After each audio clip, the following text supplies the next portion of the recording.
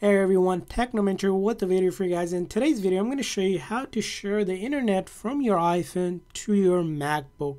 So let's get started. So very first thing you want to do is go into your setting on your iPhone.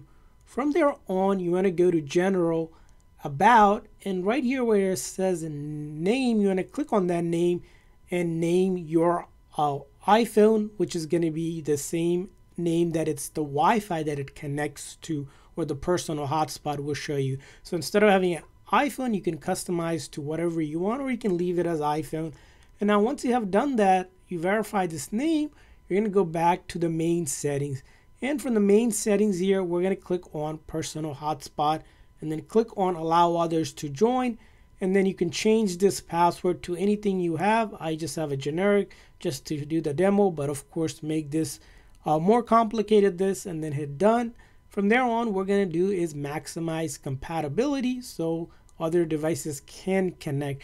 Now, once you have set this up where you allow others to join, now we can connect to this iPhone's internet and share with our MacBook. Now, in order to do that, you're going to click on your MacBook Wi-Fi signal here.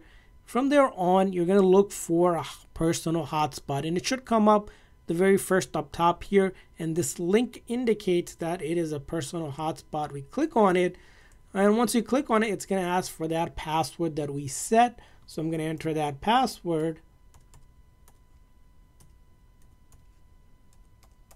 From there on, you're going to hit join, and as you'll notice here, once you joined, it's going to take a moment.